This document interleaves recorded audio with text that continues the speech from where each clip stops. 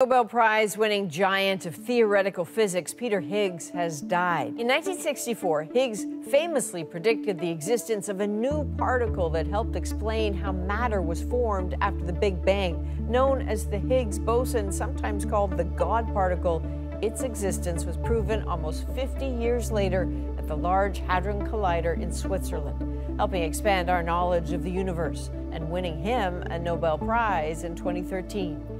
Colleagues at the University of Edinburgh call Higgs a pioneer who inspired generations of scientists.